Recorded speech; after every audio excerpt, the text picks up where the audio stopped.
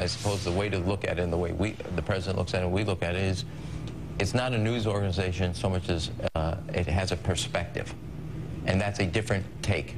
And more importantly is not have the CNNs and the others in the world basically be led in following Fox. But a lot of their news programming, it's really not news. It's pushing a point of view. And the bigger thing is that other news organizations like yours ought not to treat them that way, and we're not going to treat them that way. We're going to appear on their shows.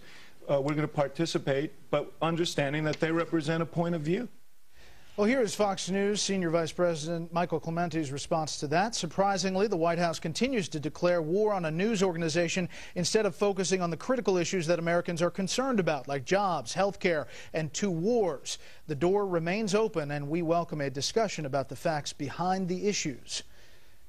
Okay. The back and forth. Let's bring in the panel. Steve Hayes, senior writer for the Weekly Standard. Juan Williams, news analyst for National Public Radio, and syndicated columnist Charles Krauthammer.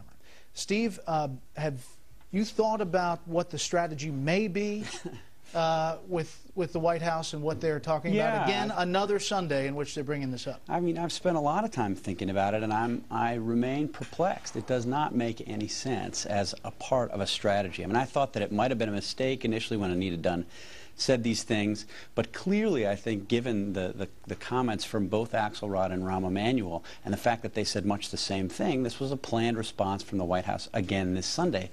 But here's the irony. David Axelrod goes on ABC News. He makes the argument that Fox is too ideological, and he makes a plea that legitimate news organizations, quote unquote, like ABC News, not follow Fox into sort of partisan journalism.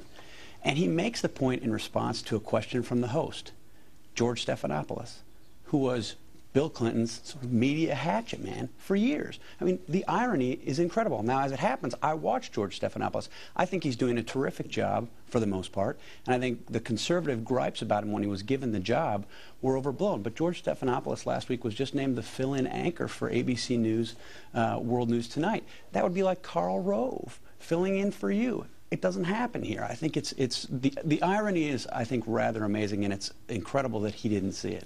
Juan. Well, you know, the question that occurs to me is you hear David Axelrod talking about Fox pushing a point of view. And I think this is true if you look at our primetime lineup. You get people who are, in fact, strong in terms of their opinions, and opinions are batted back and forth. But I think to myself, oh, so that means that what goes on, let's say, at MSNBC with Maddow and Oberman and Schultz, that's not a point of view? But I think it is a point of view. Or Lou Dobbs on CNN, that's not a point of view? Or Sanchez or these other people. It seems to me that they're saying, no, what's the problem here is we don't like Fox's point of view, that Fox's perspective is aggravating to them. And I think, well, gee, now that seems so petty and small as opposed to engaging. And, of course, it doesn't speak to the broader universe of news coverage that goes away from those kinds of personality and opinion-driven programs. But lift the curtain here. Is this because they are getting attacked from the left on a number of different issues, from Afghanistan, the public option, to Gitmo, to interrogations? Is it because they need a foil and Fox News happens to be it? I think that they need a foil at this moment. I think there are lots of people who are on the left, but it's been particular with independents. And remember, Fox has a huge audience. And so Fox has the ability, I think, to introduce points of criticism, and they are right now feeling as if people are moving in the other direction, and they want to make sure whatever they can do to somehow neutralize Fox. Charles. Look, the great sin of Fox News is that it broke the monopoly of the liberal media. That's the reason why it's so wildly successful. I once said years ago that the genius of Roger Ailes and Rupert Murdoch is to have discovered a niche American broadcasting audience in news, namely half of the American people. And the other consequence is that it angers the Obama administration, which is used to, particularly after last year, wall-to-wall adulation. I mean, this is almost comical if you look at the lineup.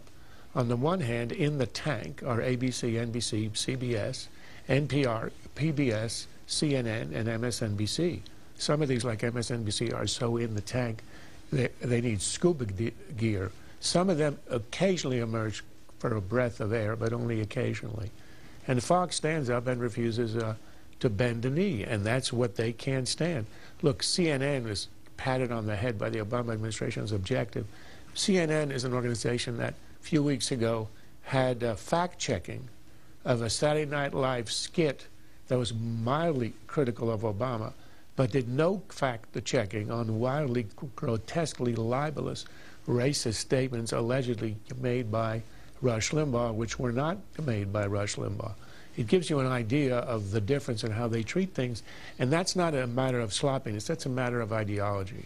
White House Communication Director Anita Dunn has responded to a piece of tape that first aired on Glenn Beck's show, in which she is seen speaking to high school graduates here in Washington in June of this year. This is her response, first of all, to the tape, where she references her admiration for Chairman Mao, a former communist leader of China. The Mao quote is one I picked up from the late Republican strategist Lee Atwater from something I read in the late 1980s, so I hope I don't get my progressive friends mad at me. The use of the phrase favorite political philosophers was intended as irony, but clearly the effort fell flat. Well, here is the actual clip.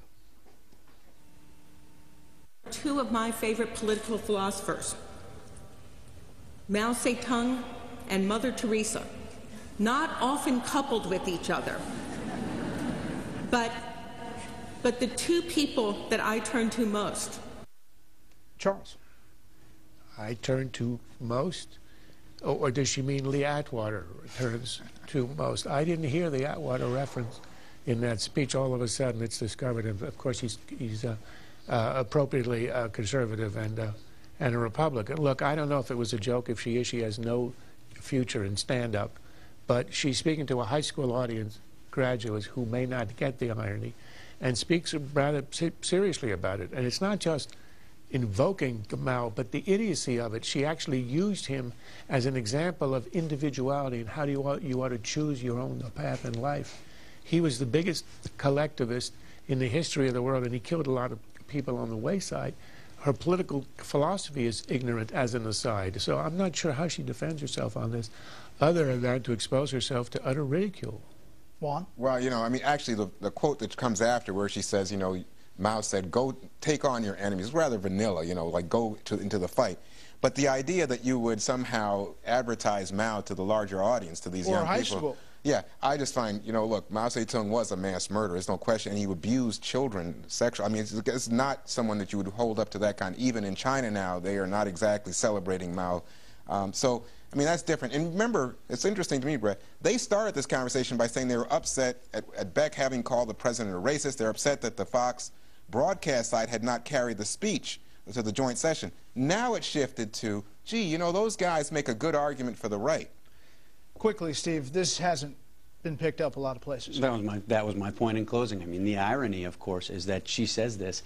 Nobody else is covering it. You've got basically the White House communications director praising someone responsible for the death of 40 million plus individuals, and nobody else seems interested. And she speaks openly about how they controlled the news last year. That's not news? So do we need another election in Afghanistan, and will that hold up a decision on more American troops going in? We'll talk about that when we come back.